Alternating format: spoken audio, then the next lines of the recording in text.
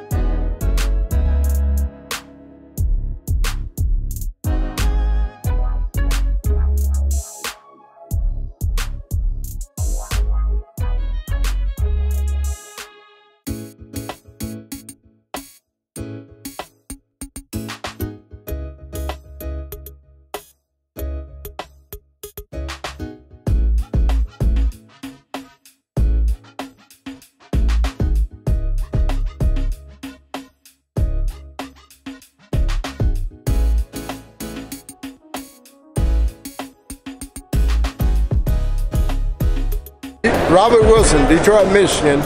This is my little Tory. I've been working on it about 12 years now. It's an S10 with a 547 cubic inch small block in it. All fiberglass body. Really? Well, ain't too much to tell. It's Horsepower.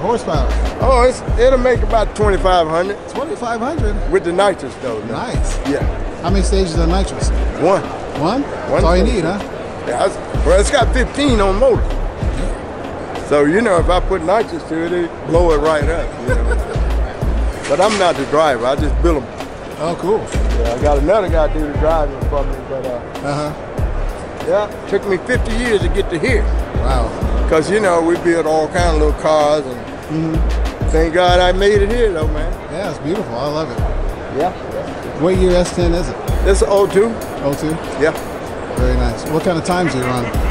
Well, we're going 680 with it now, but I'm trying to get 200 and maybe 25 miles an hour out of it in the quarter. Nice. Hopefully I can get it that fast. Cool, yeah. Well, thank you very much. Yep. Yeah. Looks beautiful. Thank you, sir. Don't stop. Keep doing it.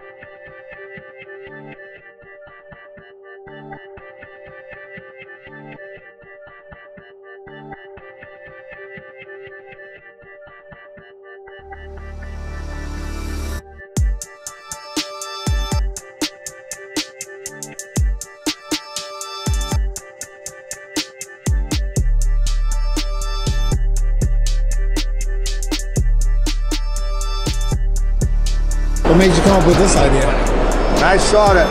I do antique cars and limos. I rent them out. That was my big thing. And they're not renting as much. So I got into the newer cars, and then as years went by, I got out of it. And I saw the 2015 Corvette come out, and I said, that is the sharpest Corvette in years. I got to stretch that.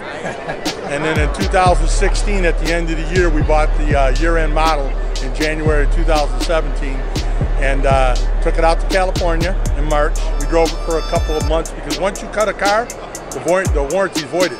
You get no warranty on it. So we took it out there in March 2017. Took them a year and a half to build it. Just picked it up in July of 2018. So many months going back and forth out to California to do everything. Wasn't a easy job. Lots of money. But the end results are worth it. She came out like I wanted it to. Yeah, thanks. 220. Quarter mil. Yep. Most expensive limo in Michigan. How long did it take? Year and a half. He had never done one before. This is the first time a limo's ever been done out of a coach build. Guys have done it out of their garage, but never out of professional coach build.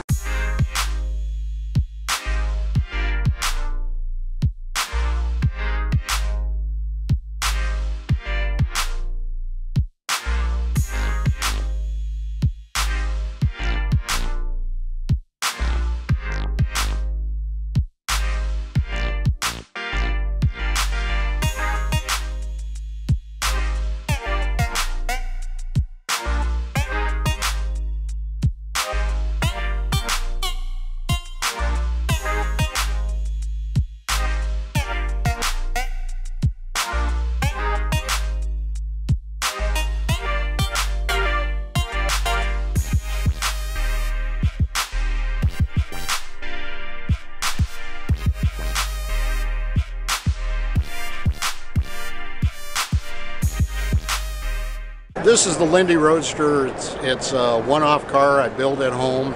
It's totally home built, and I guess you could call it coach built, like it says. But I built it and designed it and built it for my wife. And like if you can see here, like the door openings are larger and what have you. She had her left knee at the time I designed this replaced, and it was hard for her to get in, so I designed it into the body. But it's, like I say, totally home built. I started with a blank piece of paper and did some drawings and what have you, and there it is. So what kind of vehicle is it? I call it the Lindy Roadster. Okay, so it's totally custom then. Yeah. Okay, So what did Ford call a Ford? A Ford. Oh yeah, there you go. But yeah, so that's my last name, and so I incorporated it. I'm just glad it ain't Schwarzenowski or something. So weird long name. Yeah. So, but yeah, we're from Glendale, Arizona. I seen your videos in Phoenix. I was hoping to see you guys. You do put on a nice video. The interior is completely done with no sewing machine. You're looking at the seats, I see, but those are commercial bar stools from Chicago. So there's no need for a sewing machine. Right. So, but the rest of it's all panels. I just wanted to do something simple. The whole car, if you look at it, it's really simple. And I didn't want to put a lot of stuff, bolt-on crap, and what have you. Right. So just want to keep it nice and simple, and that's hard to do sometimes. Simple goes a long way. Oh boy.